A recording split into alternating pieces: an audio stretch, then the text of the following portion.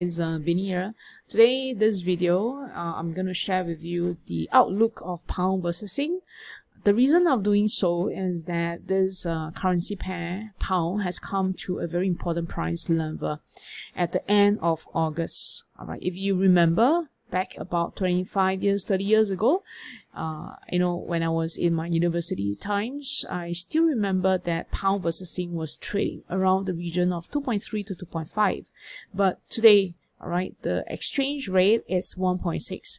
If you have investment in UK or you are sending your children or you yourself are going to UK to study, I think it's very important to understand that how the currency is going to move, because that's going to affect your school fees or your living expenses. Alright, so let's take a look into what I think for educational purpose and my own research, what I think might be happening to the pound.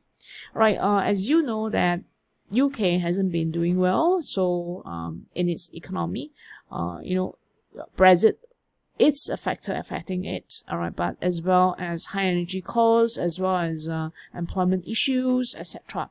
Alright, but today I'm not going to discuss that. I'm just going to talk about the outcome of the economy on its currency, which is pound. Alright, so let's take a look at the chart here. I have in this particular chart, which is a pound versus GBP. Alright, just as a background, that during this moment here, alright, back in October 2016, we can find that there are long spikes in terms of the price of pound versus Sing. What was that? This was the moment where there was a flash crash in the pound.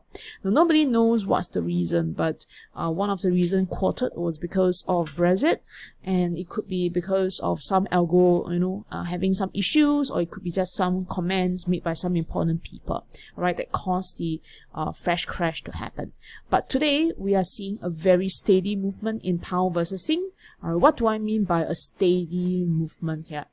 Okay, now so recently pound versus Sing has made this low, alright, so that's a recent low, and that was about 1.66, and that has been respected for quite many months. Okay, when I say respected, it means that for about 2 months, we can see in June and July that price was holding above the 1.66 and 1.65 very nicely.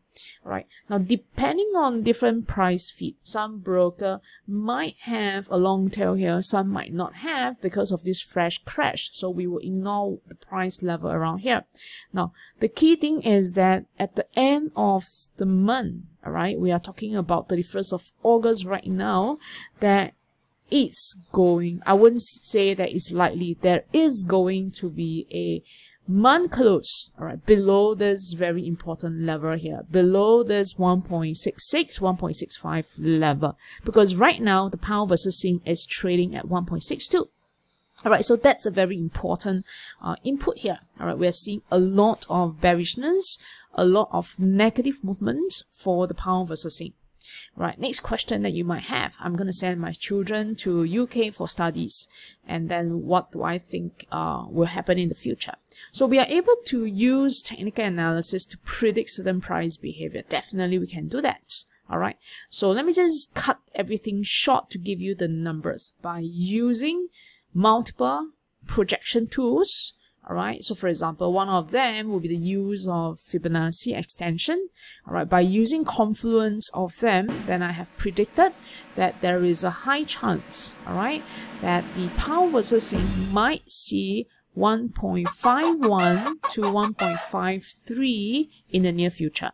Alright, so time is very difficult to predict, but I think that we are able to predict the prices quite well. So let me just repeat that. Based on multiple studies which I have run in my analysis, then there is a chance for pound Sing to reach 1.51 to 1.53 in the near future.